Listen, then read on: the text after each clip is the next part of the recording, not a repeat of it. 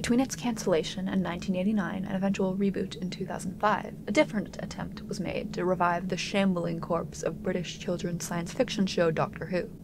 Intended to function as a backdoor pilot for a potential television run, Doctor Who the TV movie aired on Fox in 1996. In the opening scene of the film, the Doctor sets one foot on US soil and immediately gets shot by a gun. That sounds like the beginning of a stand-up set about what American Doctor Who would be like, and it's literally what happens. I'm obsessed with this movie. To continue setting the scene, the Doctor gets shot, and luckily one of the local youths involved in the shootout he landed in the middle of calls an ambulance for him. But the doctors at the hospital aren't equipped for his alien biology, and he dies on the operating table. His body is moved to the hospital morgue. The mortician in the next room over is watching Frankenstein on TV when something in the morgue starts trying to get out. Briefly, the framing is that of a horror movie, and the man who cannot die is a suitable monster. Soon enough, though, the monster has escaped, and the Doctor emerges into the world, amnesiac, his mind shattered by the trauma of regeneration. This movie is many things, but subtle is not one of them.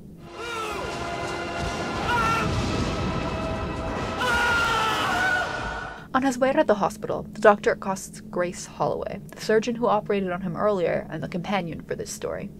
Paul McGann is immediately electric in this role, simultaneously alien and endearing. As the two talk, we learn that the Doctor still has the medical probe from the attempted surgery embedded in his chest. It's viscerally upsetting imagery, at least for me, even on repeat viewings. The body horror here is a huge part of what fascinates me about this movie. The engagement with regeneration is a process not just emotional and interpersonal, but material. Sure, the Doctor can die and keep living, but he can never escape the violence of death. He can never outrun his past. In the modern iteration of the show, regeneration is visually represented by this golden energy that explodes out from the Doctor. There's a total obliteration of the physical body into magic and light. You're not supposed to think too hard about the processes at play beyond the metaphorical. In the days before CGI, on the other hand, it was a simple fade from one actor's face to another's. Here it's somewhere in between. We see the actors' faces the whole time, but we also get electricity over the top. The forces reanimating the Doctor are not otherworldly. They are the same electricity Victor Frankenstein used. Not that long ago, Frankenstein as a motif made a return in Doctor Who. The episode where the Doctor meets Mary Shelley leads directly into a plotline about reanimated Cybermen and a scientist who cares little for the creature she raised as her own child. So the Doctor is Frankenstein's monster in this way too, the wronged, inhuman other. Of course, none of that was at all conceived of when the TV movie was being written. Still, it can't not inform my reading of the film. I am told that these stories are contiguous, that they are one and the same. In some ways, I want to be the person who insists that the Series 12 finale has no more bearing on the TV movie than any given Doctor Who fanfic, but I don't really feel that way emotionally. The fact that society writ large puts value on the official version of the story makes such a claim ring hollow. Maybe that's part of why the film's tone feels so strange. The medical horror and gun violence and everything combines into something that feels thoroughly unlike the versions of Doctor Who that came before or after. All of the individual pieces are here. The Doctor, the TARDIS, the circuitous sci-fi logic of the plot. But that isn't enough. Something is off. The violence feels all the more visceral because it's Doctor Who. It feels like some unspoken rule has been broken, that surely this is not a character that this kind of thing can happen to. It's funny. I came of age within a media landscape where the gritty adult reboot was ever present to the point of parody, where those versions were often my earliest exposures to a franchise. The ways in which this subversion of expectations can be genuinely effective isn't something I've experienced much. Of course, in today's era of sprawling cinematic universes, tonal dissonance between installations isn't uncommon. A New Hope and Andor aren't trying to hit the same tone.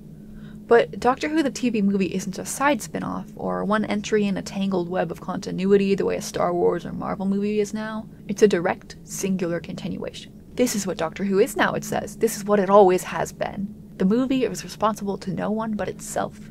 For better or worse, it casts a longer shadow than Andor ever could. During the surgery, Grace had noticed that her patient seemed somehow to have two hearts. She knows it can't be true. She spends the rest of the film's runtime learning to believe the impossible. Grace is one in a long line of Doctor Who companions and pseudo-companions who work in medicine, and the resonance there is obvious. It makes her a parallel and equal to the Doctor, but in this case, her job has other narrative significance as well. In that first scene of hers, it gives her power over him. The Doctor needs her to rescue him. He lives and dies by her hand, and that is core to their dynamic going forward. Her trust in him is still tenuous when the Doctor's memories return. The question I can't help but wonder throughout all this is, who is the audience for this movie supposed to be? I can't imagine the Doctor's ramblings here, never mind the entire regeneration plot, make much sense at all if you're not already familiar with the series. But like, was the extant American fanbase of Doctor Who in the 90s really big enough to sustain a TV show? I guess it turned out the answer was no. What's the Eye of Harmony? It's the power source at the heart of the TARDIS. The TARDIS? What's a TARDIS? The TARDIS is my ship. It carries me through time and space. And this master, is he like the devil? The Master is a rival Time Lord. Time Lord. Pure oh my evil. God. In a way, the movie is ahead of its time. Plot so reliant on earlier franchise installations they're near impenetrable to newcomers is functionally the dominant form of storytelling in Hollywood now. And I think that's a bad thing, and also I'd be lying if I said I didn't love it here. This stuff makes money for a reason. It's fun to recognize the thing you know. But more importantly, a pre-established canon opens possibilities that are absent in an original story.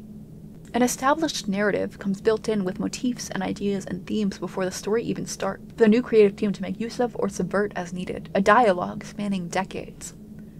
The problem with our current media landscape isn't the existence of stories built on the foundations of earlier ones, it's that such projects get funded and produced to the exclusion of original works. You don't get Doctor Who in 1996, or in 2023, without the weird, unlikely little show that was Doctor Who in 1963. While the Doctor was working through his identity issues, the teenager who got him to the hospital, his name is Lee, was conning the hospital staff into giving him the personal effects the Doctor had on him when he died. There's this great editing moment where the film cuts right from Lee with the bag of stolen goods to the Doctor stealing clothes from the hospital. The parallel makes clear that while the Doctor not having access to his sonic screwdriver, TARDIS key, and everything is a problem, we're not meant to see the theft in and of itself as immoral. It's maybe worth acknowledging explicitly that there's a definite undertone of Orientalism to the way the movie frames with Lee as a character and Chinatown as a location. Still, Lee feels like an individual. His overall role as not quite companion, not quite villain means he's actually a much more complex character than anyone else in this story. Lee soon gets recruited by the actual antagonist of the piece, which brings me to what I consider to be this movie's cardinal sin. It manages to make the Master an uninteresting villain. A lot of recurring Doctor Who villains are in fact entire species of aliens, but the Master is a character, and a surprisingly nuanced and consistent one at that. When I watched the classic Who episodes they first appeared in, I was shocked by just how fully formed the character was, right off the bat. Certainly, they've evolved over the years, but the layers of complicated emotions, if only and what ifs, they're all there, along with plenty of bizarre, campy villainy. My point here is that the movie doesn't have the excuse of predating our modern understanding of the Master as a tragic figure. They could have made him more three-dimensional here, and chose not to. Instead, he's, well, before the Doctor gets shot, before the TARDIS lands in San Francisco, we actually open with a voiceover explaining that the Master has died. He demanded that I, the Doctor, a rival Time Lord, should take his remains back to our home planet, Gallifrey. Once the Doctor's out of the way, though, the Master's consciousness emerges from the urn of his ashes as this horrible CGI goo snake? And then later, he possesses a guy who, on both of my first two viewings, I thought was Grace's boyfriend, but it's actually just a rando who works at the same hospital. I cannot follow this subplot for the life of me. Beyond just how strange the literal methods of his schemes are, though, the real problem is that this Master doesn't work with this Doctor. The actor is bringing this intense, cartoonish energy to scenes where the rest of them, and McGann especially, are playing it much more grounded. The two of them don't have any real chemistry. For that matter, they're not even in the same room until like 2/3 of the way through the movie. In any good Master story, the dynamic between the two of them would be the engine powering the narrative, and here it just isn't. That said, I did read one review of the movie that praised this version of the Master for a reason that hadn't even occurred to me: the mere fact that he's not trying to be an exact copy of the classic Master. This was an innovation at the time. While multiple actors played the part across the classic show's run, they were always supposed to be playing the same regeneration, the same character. New Who has instead settled on having the Master regenerate alongside the Doctor, each actor and writer getting to put their own spin on the part. Arguably, Doctor Who 1996 is what we have to thank for that. Here's something else I haven't mentioned yet about this movie. It's a Y2K story. The events I've described are taking place on New Year's Eve 1999. The MacGuffin of the hour is an atomic clock. Luckily, Grace is on the board of a local science organization that is planning on starting up their fancy new clock at midnight that night, and she's able to get herself and the Doctor into said organization's New Year's party, where this will be happening. Okay, so it's not a Y2K plot per se. The threatening apocalypse has nothing to do with the Millennium Bug, but it certainly evokes it. There was something in the air at the time, I suppose, the sense that the arrival of the year 2000 must be world-shattering. Paul McGann's Eighth Doctor is popular with a specific subset of die-hard Doctor Who fans. Not because of this movie so much, but because of the expanded universe material that followed, novels and comics and audio dramas, during the period where there was no Doctor Who on television. These stories, too, are knowledge one might bring with you to this movie. This is a tangent, but the thing you have to understand about the Doctor Who EU is it's kind of a fundamentally broken concept. Not that there isn't plenty of good stuff being made within it, but that, unlike something like Star Wars, Doctor Who doesn't really have a setting. Many episodes take place more or less in the real world, and the alien planets and far-flung futures of the more sci-fi stories almost never occur across eras of the show. They're not core to the franchise's identity. The only consistent through line is the Doctor and the TARDIS. Some spin-offs solve this problem by thematizing the Doctor's absence, but a lot of the EU is just inserting more time into the life of this one guy. It requires a certain suspension of disbelief because, no, the Doctor didn't have another long-term companion between Donna's departure and the events of the 2009 specials.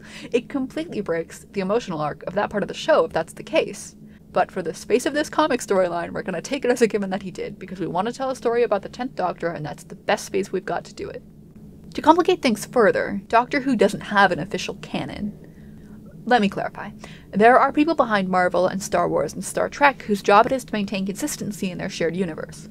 But while the BBC certainly cares about maintaining the brand, the many texts that can be said to make up Doctor Who contradict one another frequently and joyously. Okay. The Star Wars fan wiki has these two tabs on every page where you flip between Disney-approved canon and so-called Legends continuity of the pre-Disney EU. Much like Star Wars, there was a period of time after Doctor Who's initial run where the expanded universe was free to do basically whatever its contributors wanted. I've often heard this period of time between versions of the show referred to as the wilderness years, which is delightfully melodramatic. While plenty of the modern show contradicts Wilderness Years canon, no one ever drew a hard line and said, this is real and this is not. Unlike Disney, the BBC didn't burn down this wilderness, they just planted new gardens on top of them. I don't mean to over-romanticize, there is still a garden wall between official and fan-made Doctor Who stories, and that will be the case as long as IP law continues to exist. Still, the Doctor Who wiki does not have two discrete boxes. Instead, contradictions are business as usual, and wiki pages often call them out in the text. For example, per the wiki, the Doctor has met Mary Shelley on 3 separate occasions, all of them on the same night. Quote, by one account, the night of the contest, the 13th Doctor, Yasmin Khan, Ryan Sinclair, and Graham O'Brien knocked on the door, seeking shelter from the rain. This led to an encounter with Ashad, the lone Cyberman. By another account, while writing her story, Mary saw anomalous lightning out the window and left the lodge to investigate.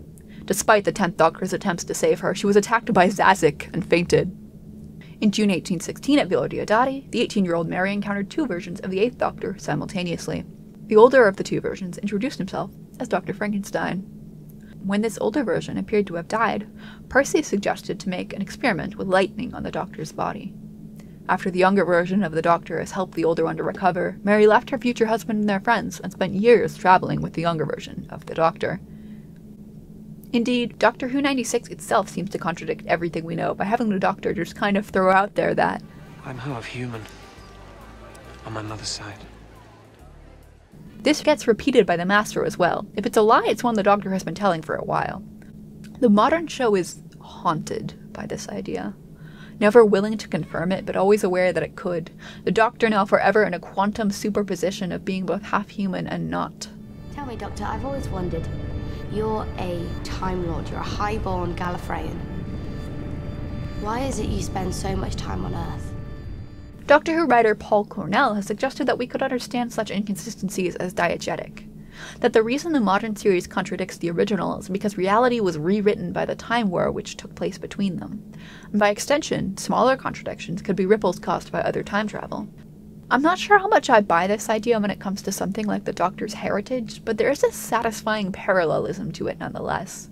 To think that the Doctor Who universe is as strange and contradictory and fluid for those living within it as for us watching.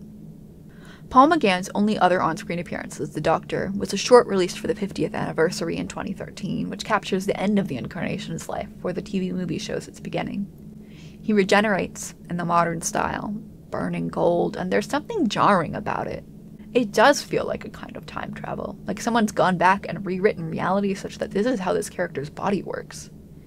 Toward the end of the movie, the Master sets into motion the final stage of his plan to steal the Doctor's body. I'm alive! I'm alive! It's alive! It's alive! The allusions to Frankenstein run throughout the whole film. For the most part, Grace Holloway is our Victor Frankenstein, and the Doctor is her monster. In the novel, Victor's interest in science grew from a desire to, quote, banish disease from the human frame and render man invulnerable to any but a violent death. For Grace, it was a childish dream that made you a doctor. You dreamt you could hold back death. And Frankenstein's creature, like our Doctor, is nameless. The story of Frankenstein as it's been popularized has of course transformed significantly from the novel. The 1931 film adaptation, the one excerpted in the Doctor Who story at hand, hones in on themes of scientific hubris where the book is broader in its interest. The film changes the creature from an accusing antagonist to a shambling monster. At one point in Frankenstein, the novel, the creature reads Paradise Lost. I've never read Paradise Lost because sometimes you're in the middle of downloading a 19th century epic poem to make a video about the bad Doctor Who movie and you're like, wait, I literally don't need to do this. The specifics aren't what's important here anyway. When the creature describes how he sees himself in the poem's depictions of particular characters, that I understand. It's a charming moment of characterization for the creature, but I'm also fascinated by the fact that Frankenstein, itself so iconic and referenceable now, is making the same kind of references to its own predecessor. Frankenstein is, of course, a relevant intertext here beyond the direct references. As a forerunner of the modern science fiction genre, Doctor Who is perpetually in its debt. When the filmic version of Dr. Frankenstein is going on about the newly discovered wavelengths of light that allow him to bring his creation to life, it isn't hard to imagine him talking about reversing the polarity of the neutron flow. There is no work of fiction that isn't in dialogue with the other texts that came before, and yes, after it. What so fascinates me about Doctor Who 1996, though, is that it's almost nothing but intertextuality.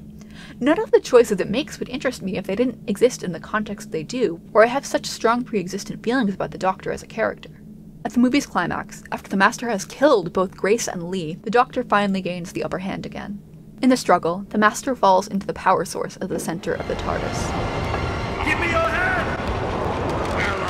And it's... Take my hand. Never. Man, this movie could have been good. With the Master defeated, the Doctor uses the TARDIS to reverse time, and with it Grace and Lee's deaths. When the two are revived, they glow yellow bright. Rather like... Throughout this final sequence, we cut back and forth between the action in the TARDIS and the New Year's party. The contrast is comedic, except by the end, when the clock reaches midnight and the world keeps spinning.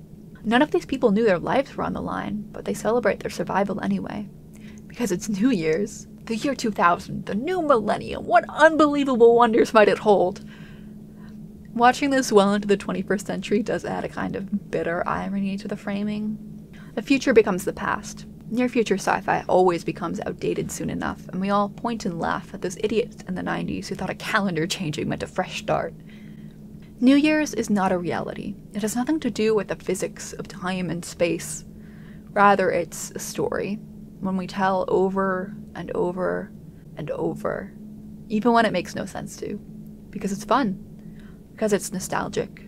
Because despite everything, we're still here to tell it. Also, for some reason, this exchange is unbelievably funny to me. What? He's British. Yes, I suppose I am.